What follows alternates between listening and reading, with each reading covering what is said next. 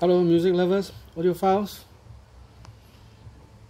Today we are going to talk about something else. Hello audiophiles, music lovers. Today I'm going to share with you your 3 major regrets you wish you have never done it. Yes.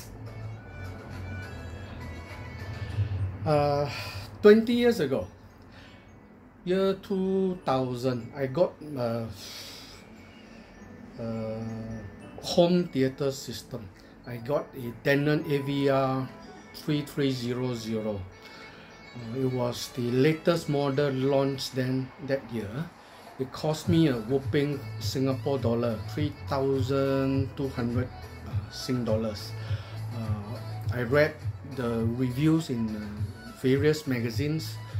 The copywriting was so fantastically good that it was one of the best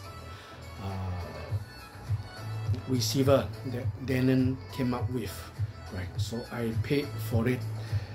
Sadly, the machine didn't live up to its expectation. It's $3,200. It's still considered big money for a receiver or amplifier. Mid-range, low mid-range, I don't know. That was my budget at that time. Today you can find it on eBay. Denon AVR 3300.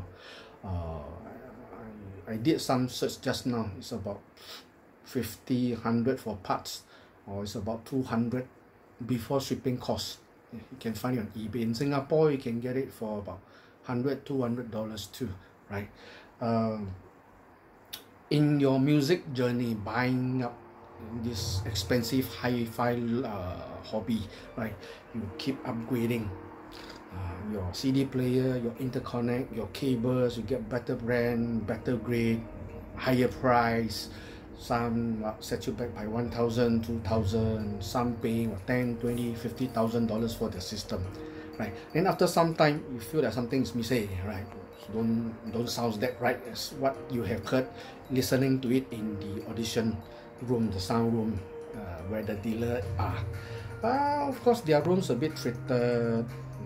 They do try and error to position, to present their system, the speaker in the best possible way to you. So in order for you to buy, am I right? Okay, so there, come back to my point. The 3 mistakes that many of you done, including me.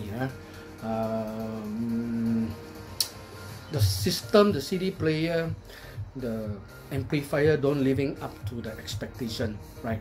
There's always these 3 mistakes that we do, right? Crap coming out from the system, the music don't sound like what you want, right? So everyone have that 3 big mistakes. We went through that. You sell away the equipment, you trade in your equipment, right? Or worse, you just throw them into the rubbish bin. Some do that, right? And worst of the worst, the finale, some totally give up their search, the journey into the hi-fi hobby. They totally give up that hobby.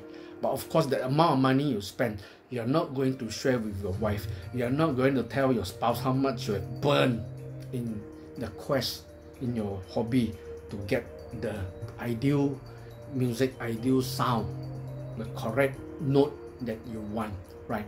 So these 3 mistakes, stop. Today I'm going to share with you a real life story. I have this chap who came to me. He's a lawyer. He was a lawyer and back then in mid year 2000, right? He bought a pair of RUARK, R-U-A-R-K, bookshelf speaker in the $1,000, $2,000 range at that time. He want to sell it to me for $50, 50 Singapore dollar. Wow, that's a good bargain. It was not me, never will be me, even today, right? What I did was I sold him 1 pair of my Generation 1 Music Enhancer. After which he came back to me, he said, "Lo, I'm not going to sell my speaker anymore. He's enjoying his music, after which I'm so happy for him.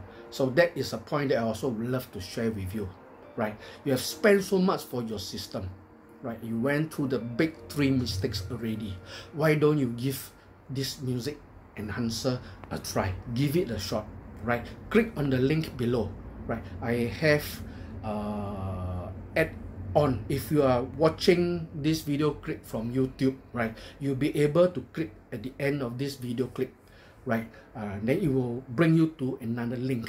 I will show you, if you're lucky enough, that lucky few, I will show you some cesareans I did in amplifier, in my CD player, and hopefully you can apply that simple DIY and benefited from it, right? Don't sell your system.